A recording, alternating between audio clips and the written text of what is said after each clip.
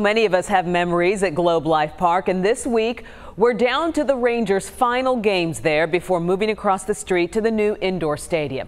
Well, Teresa Woodard is a huge Rangers fan, and tonight she reminds us why it's tough for true fans to say goodbye. On the final off day of the season, an observation. It's funny how quiet a place can get when you consider Got it. just how loud it's been. We've seen so much history here.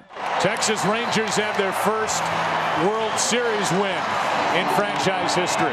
26 opening days. And I'm just proud to be able to display these Ranger boots. On the first one, we saw George W.'s boots and heard Nolan's big prediction. In this ballpark, there's a lot of exciting things that are going to happen. On the last one, we met baby Nolan. His name's Nolan Rogers, and we named him after Nolan Ryan. Ryan, the Hall of Famer, somehow knew we'd see perfection here.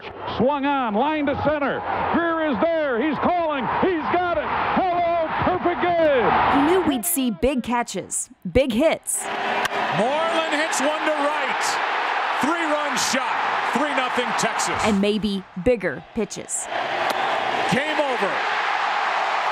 Feliz slams the door. This one immortalized in bronze in a courtyard never even imagined 25 years ago.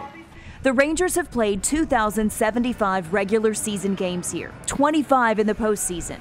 6 games to go until the house where we've witnessed so much history. The Texas Rangers are American League champions. Becomes baseball history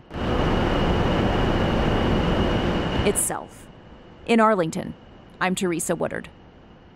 Two of baseball's most storied teams will be playing at Globe Life Park this week, and tickets are relatively cheap for these. For the Red Sox, you can get a seat for just $6. For the Yankees, tickets are running about $50. Sure, it's up in the nosebleeds, but hey, you make it in.